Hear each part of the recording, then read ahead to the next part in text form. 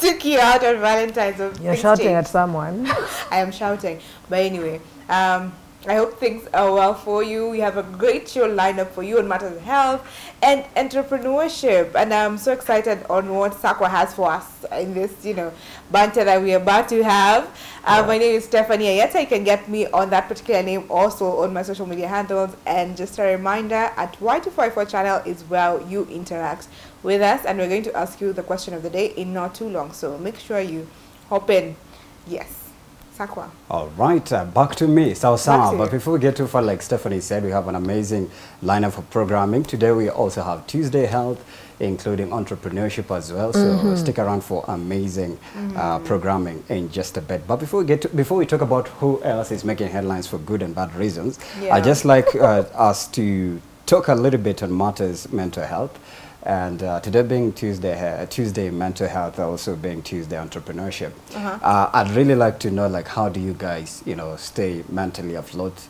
In as much as you're interacting with a lot of people, you're exchanging energies. We are young, of course, but then you have to stay afloat when it comes to having a mental balance. And we understand mental well-being is a state of like being emotionally well, mentally okay, not just even personally, socially as well, including with other people. So I'd really like to know, like, how do you stay mentally I like how S.A.C.R.A.C.Y just like, can I slide it back to Steph as I regroup?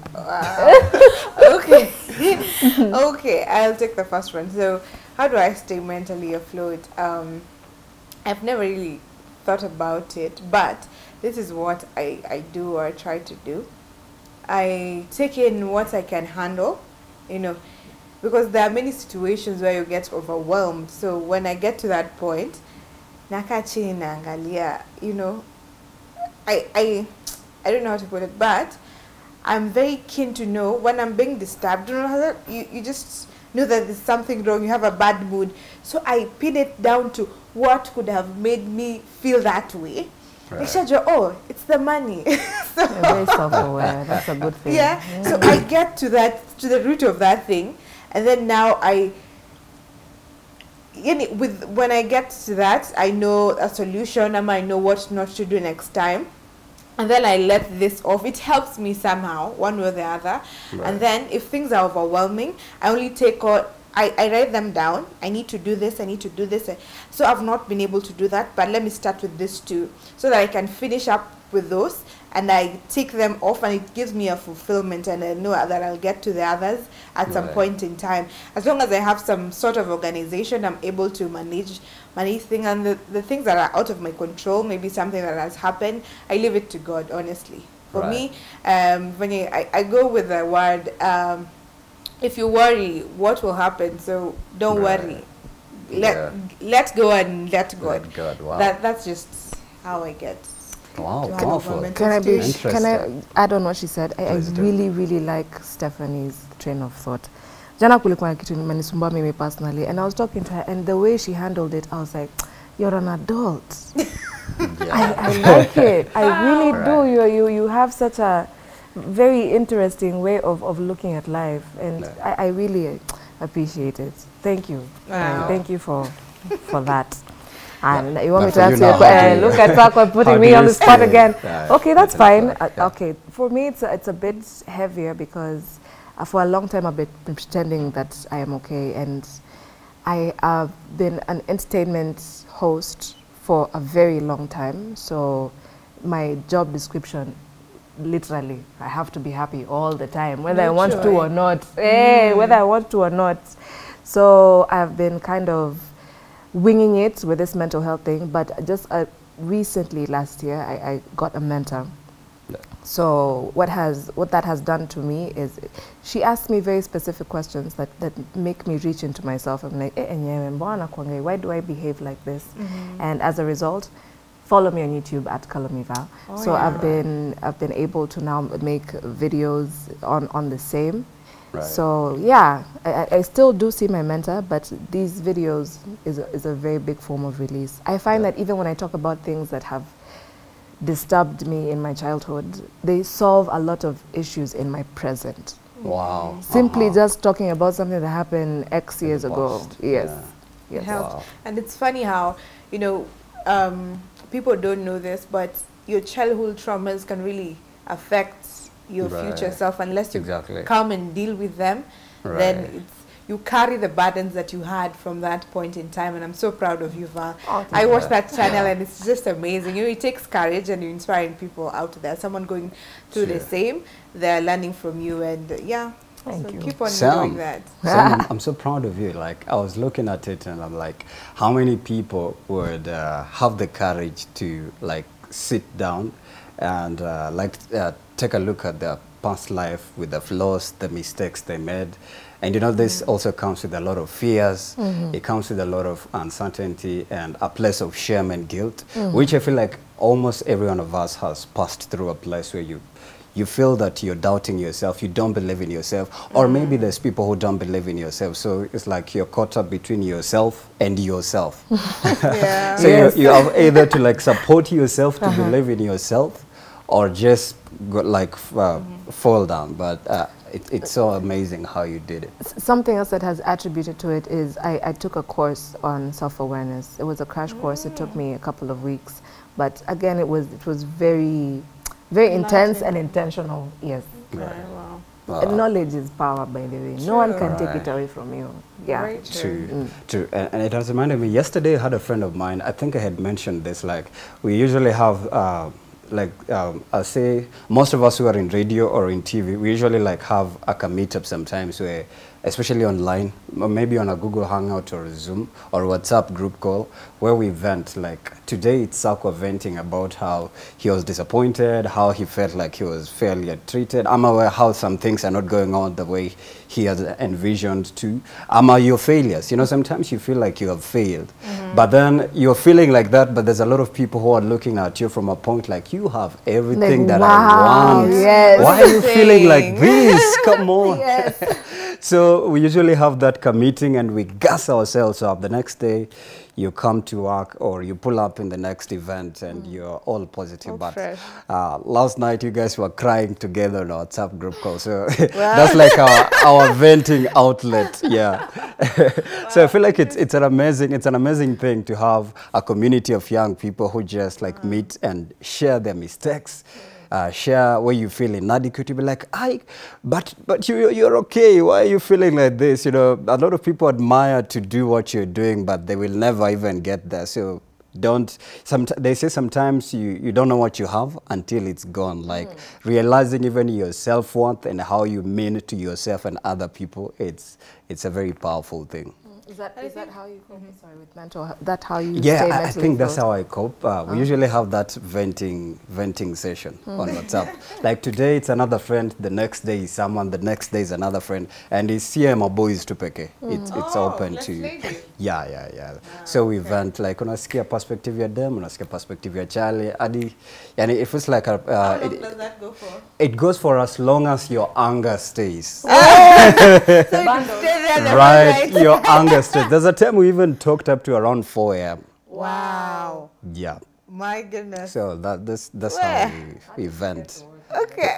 And it's working. We need to have also one. I feel like journalists need to have that mental health portal where when you feel depressed, angry, disappointed, go there, seek services, and you'll be just okay. I honestly think it's like a support group. It's really important to have people that you can go to and talk, you know, even as Sako said, for on-air personalities or celebrities, you know, because there's a standard where the society has placed you. Now, and you can't, always na shida, what do you mean?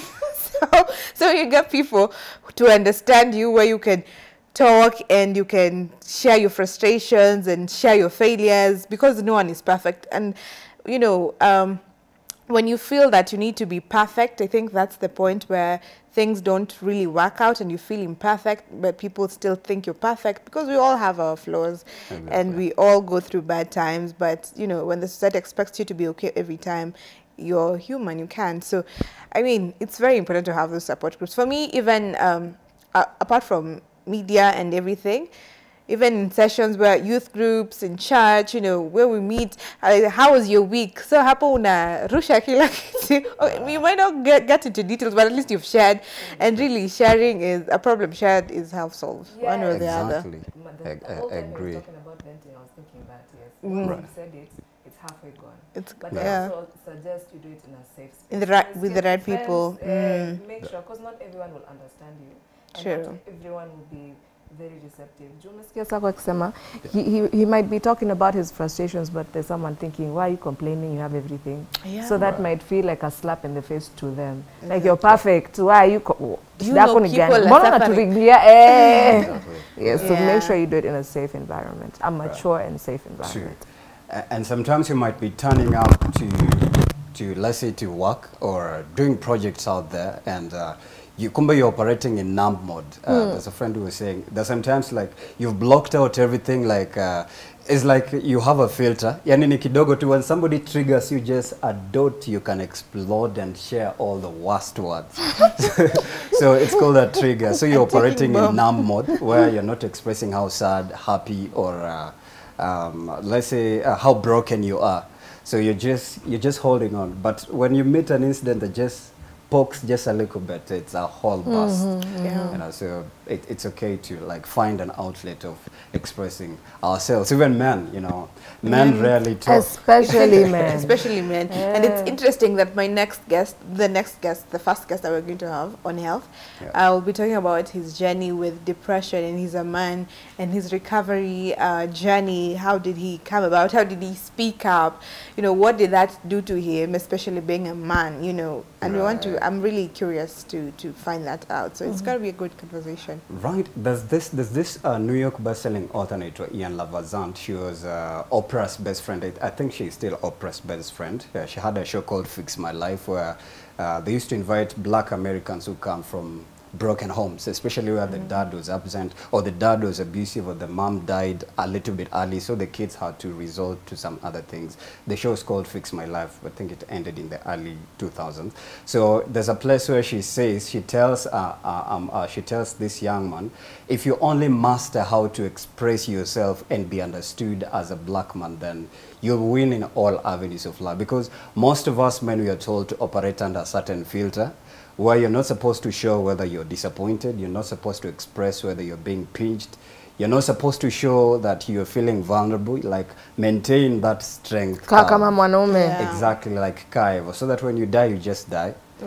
Whatever will happen, let it happen. So I think we live in a world where we need to tell, like, if you're feeling bad, say I'm feeling bad. I'm feeling not okay, please understand, so that next time you don't pull up with a gun and just shoot people and not tell them why am I shooting and you. then yourself.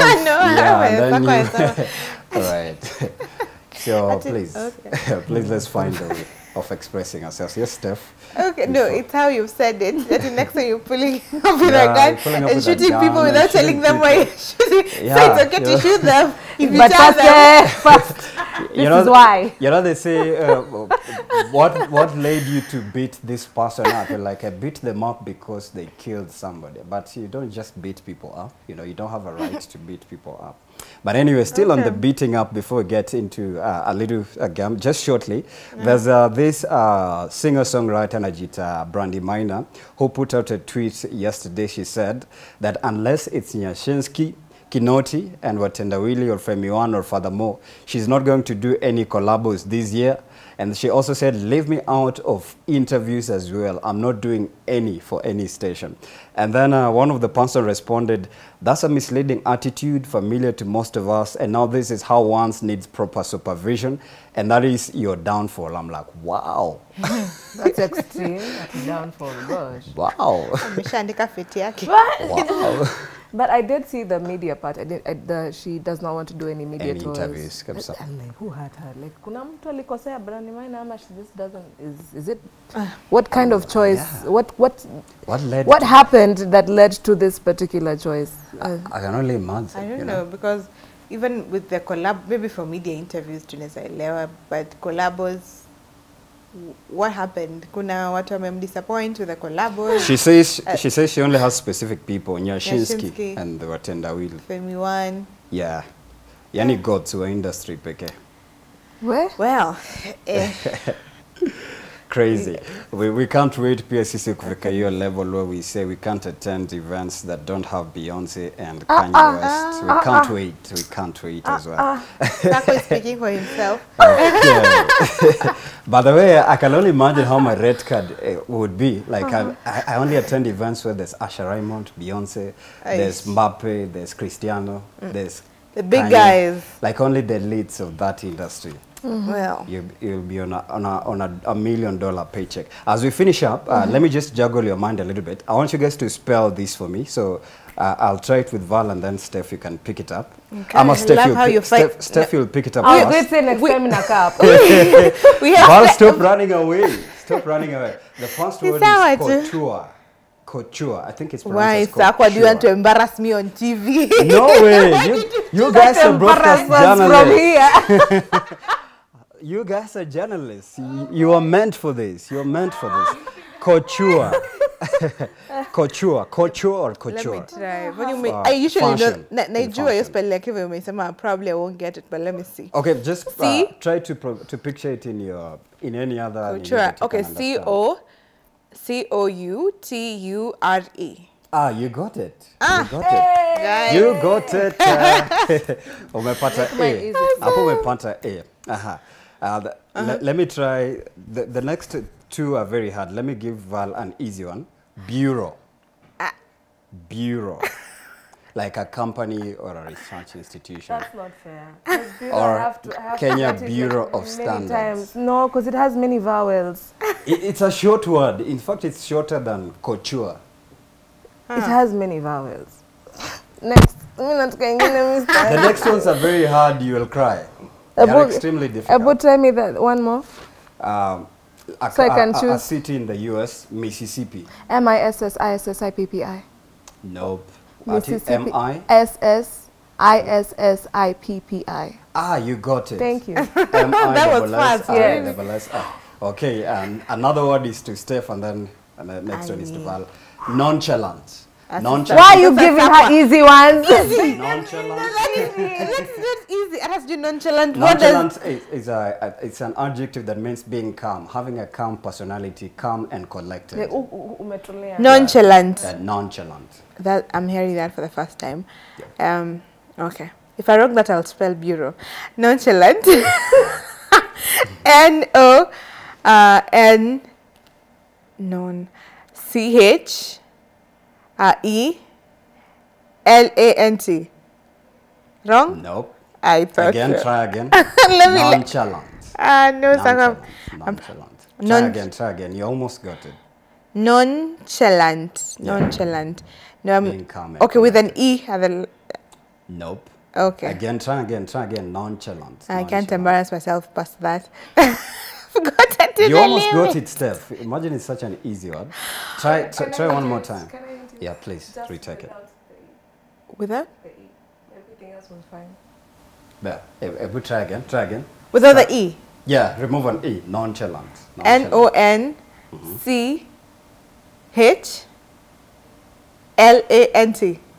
Nope, you skipped like a letter in between. Again, nonchalant. Nonchalant. Yeah, nonchalant. Oh, okay. N-O-N-C-H-A-L-A-N-T. Ah, nice. I know I wronged it. I had nonchalant, not nonchalant. It's accent. Yeah. So it's the accent. Yeah, guys, I am smart. It's just Sakwa's accent. Yeah. Nonchalant. Okay. Val, last one is for Val. Asinine.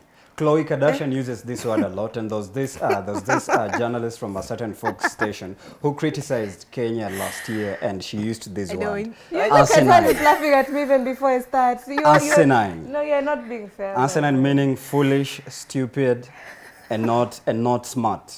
Asinine thing. This is the most asinine thing I've had. Asinine. Yeah, asinine. I don't think I'm going to get it. Asinine. But I can try. It's just the way it is. A-R. Eh? R. Mm-hmm. S. Mm-hmm. Look at his face. Endelea. Uh-huh. N. Uh-huh. Asinine. I-N-E. Nope. If you only removed the R. Oh, A-S. Arsenine. Arsenine. A-S-E-N-I-N-E. Nope, it's I. Where A-S-I, then 9, the word 9. Oh. Arsenine. Okay, all right. Most foolish We've and learned stupid something thing. today. Oh my goodness. Wow. On Monday, Two new words. We're making Sakwa spell something. Oh my goodness, you guys Monday. The toughest word in the dictionary. Tuna tap. We just give it Ourselves, we can't spell you it. guys will kill me. So the word is B.E.R.E.A.U.C.R.A.C.R.A.C.Y, nonchalant, asinine, Mississippi. You guys got it. Apart from the asinine, but you guys did well. Congratulations. That's why you guys are journalists. And thank you. And thank you so much. I'll say your social media handles and talk about your segments before we take a break. We'll start with Steph. All right, so next coming on will be health, and we're going to talk about overcoming depression from from a personal experience with the guest. He's going to tell us about his journey through depression and how he was able to get past it. So it's going to be a very interesting discussion, having that he is a man, and how the society treats men in regards to how they handle depression. So stay tuned for that. Wow. For me, it would be highlighting on identifying talent and inspiring passion. Two things I really like. Yes, small secret. When I was an entertainment host at a particular show, I'd make sure my weekends I go scout for talent. Like I'd go look for guests, underdogs, not the ones who unknown. Yes, those are my favorite kind. So I can't wait for this particular interview. I can't wait as well to meet your guests as well. On my segment, during the tail end of the broadcast, we'll be talking about comedy. How do you incorporate food and bring it out in a very comical way? There used to be this program that featured Snoop Dogg and Martha Stewart, where they're on a set, they're cooking but cracking crazy jokes. So the next guest that we'll be having towards the tail end of the broadcast will actually be telling us how she uses food to make other people happy in a comical and just a hilarious way. So you guys be ready for a fantastic segment towards that. Ooh, food. Exactly. Would be interesting. I can't wait. I'm excited. Same here. So at Kalami Val, at Stephanie Ayeta, at Brian Soko101, at Y254 channel, and the hashtag is still Y in the morning. We take a break. We come back with much more. Stick around.